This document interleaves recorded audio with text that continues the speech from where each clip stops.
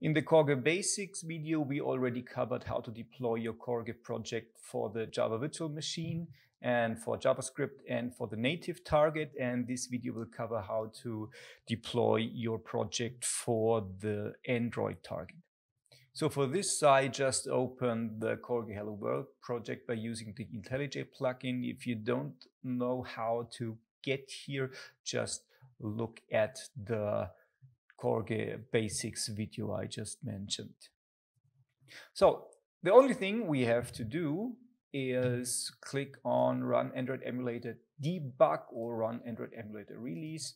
This, I will choose Debug for this video, and I just said that we only have to click this, but if you're clicking this for the first time, there are actually some additional steps that you have to take. Let me show you. The problem we are facing is that we don't have any connected devices. That means in our case that no Android emulator is installed, and furthermore, most probably there isn't even an Android SDK installed. To change this, we have to do the following steps. You click on IntelliJ Preferences. On Windows, it will be called File and Settings. And here you go under Appearance and Behavior, System Settings, Android SDK.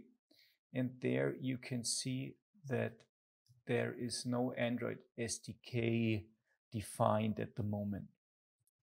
To change that, we just click on Edit and choose an Android SDK. So there is an SDK detected on my system, but we will install the one which is supposed to be installed here. And for this, we just go Next. Let him finish the downloads and do the installing. After it finished, we click on Finish, and now we have an Android SDK installed. We can click on OK, and let's run emulator debug again. And as we can see, again, no connected devices. We now have an SDK, but we don't have an emulator installed yet. To change that, we have to install the emulator with the Android Virtual Device Manager. So we just get on this looking glass and search for AVD, and there it is, the AVD Manager. And there is no virtual device installed, so let's just create one. And there you have plenty of choices what to use.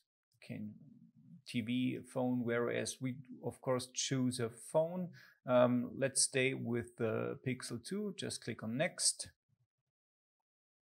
And you can also choose the system image, so which Android version you actually want to test it on. So there is API level 29.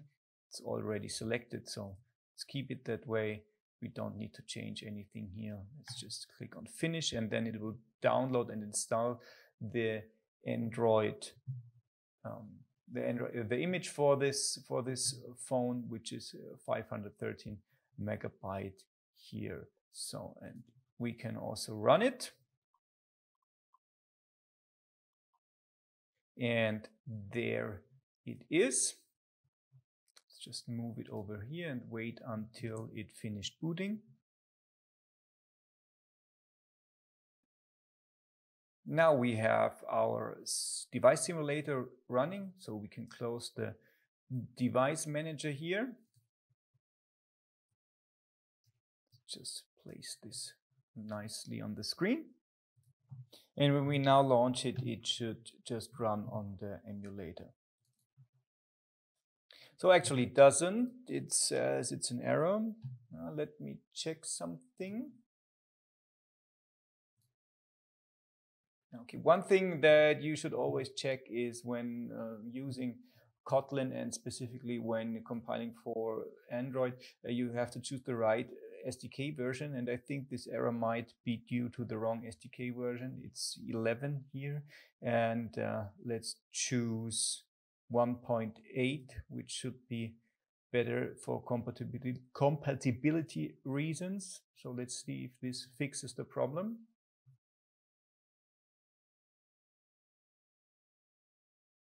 Oh, and now as we can see, it just runs fine on the Android target. After we installed the Android SDK, after we installed and configured the virtual device we actually want to run it on, and one of the most important things, after we switch to Java SDK 1.8. So always keep this in mind if you face problems, and it should be able to fix at least some of them.